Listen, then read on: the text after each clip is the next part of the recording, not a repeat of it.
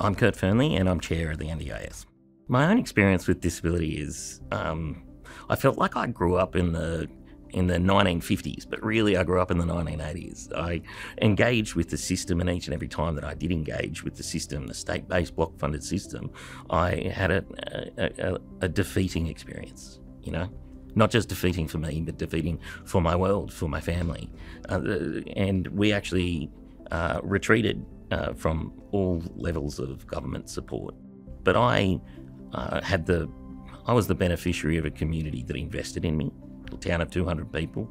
When they saw my mother and my father retreating, they stepped in and they demanded that I was given the life that I truly believe every person with a disability in this country deserves. A life where they find that they are valued by the community around them, where they are given the support structures to be them in the community in which they live. And that's my hopes for what the NDIS is for every person with a disability. And that is their community that allows them the conversation about who they would like to be and how would they like to engage in this great country.